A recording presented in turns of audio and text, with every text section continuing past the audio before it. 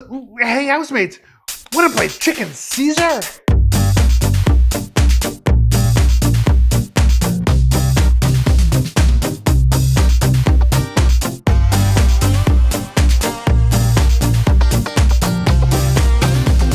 So this is kind of a strange game thematically. I mean, it's ripe for puns, and maybe the whole thing started with one cheap pun. I mean, one silly pun.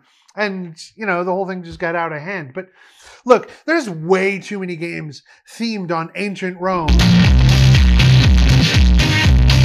Wait, there's a Warhammer Armies of Antiquity supplement for ancient battles? So you can play Warhammer in ancient Rome?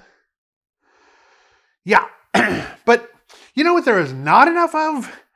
Chicken-themed games. Seriously, I can only find like 3, and this one's out of print. Well, cluck that.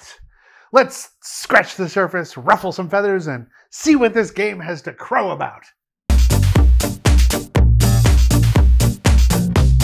We will all have these pawns, which represent the members of our family. Now, to begin the game, we set all these pawns throughout the board, and each office in the chicken coop has specific duties.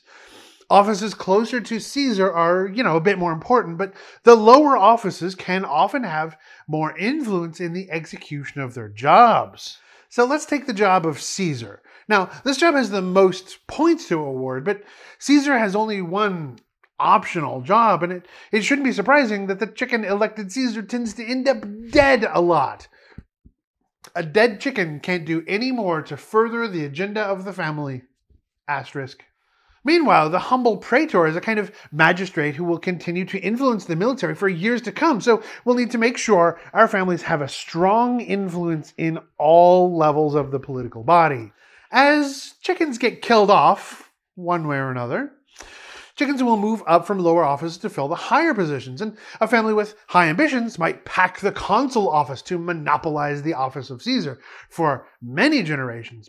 But we must be careful to mind the young upstarts coming in from the office of quaestor and aedile. Bear in mind, it is the aedile who gets to decide the tax rate, and higher taxes have a direct correlation to civil unrest, which has a direct correlation to Caesar's health and longevity.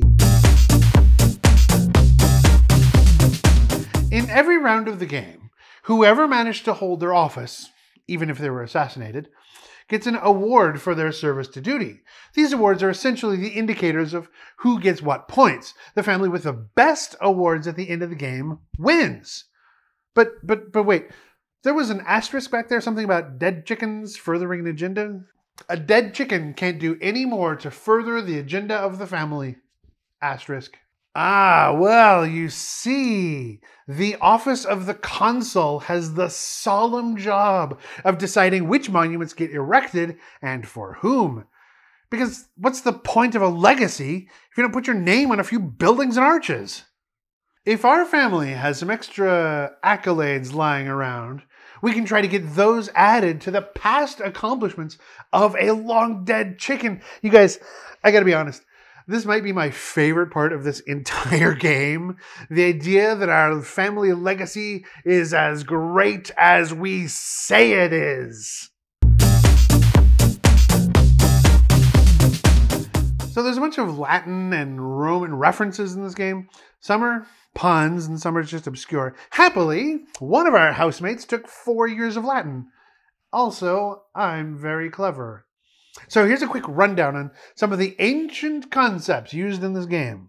The office of Caesar should really be emperor, but quite a few emperors took the surname Caesar. Before there was an emperor, Rome would be led by usually 2 consuls. The emblem of their office is a bundle of sticks around a long axe. These are called fasces, which are used as the award of office, and are the root of the modern word fascist. The game uses the word fermente, which is Latin for corn. Basically, as chickens, we use a corn-based economy. The censor in this game gets to send 1 chicken into exile, but in Rome, the censor would have been a highly respected social elder. He would be in charge of taking the census, among other things, but he also had the ability to establish social values, and could even revoke a man's citizenship. The inside edge of the box proclaims Pax Gallinarii. This alludes to the phrase Pax Romana, which referred to a long period of stability and imperial prosperity under Roman rule. Gallinarii refers to the chicken coop, though this is kind of pun on piece of chicken. Piece of chicken. Piece of chicken. Get it. All throughout the game, there's a bunch of opportunities to vote on how things happen and to whom. And we can negotiate our way through anything. The rules explicitly say that we are encouraged to negotiate for votes and favors through the game. Players are free to make promises, but only promises bought with coins must be honored. Almost every action a player can take may be bought with coins or favors. Whom the Praetorium will have assassinated. What actions Caesar will have vetoed. And on and on and on. Every action worth doing may be bought in this game. Some parts of this game might seem a little complex, and we can probably get slogged down by voting and bribing and grandstanding for every little thing. But I think it makes sense for whoever is Caesar to keep the game moving, or perhaps the rabble in the quaestor can be a kind of peanut gallery to keep the game at pace. As long as someone remembers to keep the game moving, we'll be okay.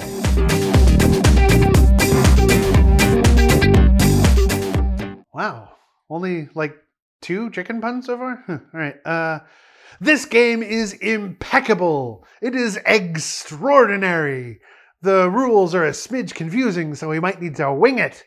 We will clutch our rewards and come home to roost. Anyway, whenever there aren't enough chickens to fill the offices, or not enough office insignias to fill the chickens, or everyone in an entire family is dead, the game is over. All offices and insignias across our entire family get added up and sorted into sets for points. Whoever has the most points wins this wicker duck. Really?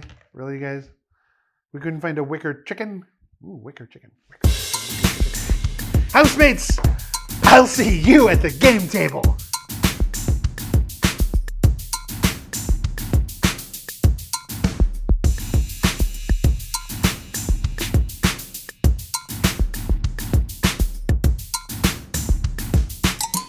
Wicker chicken duck, duck, wicker chicken duck, wicker chicken duck, duck, wicker chicken duck.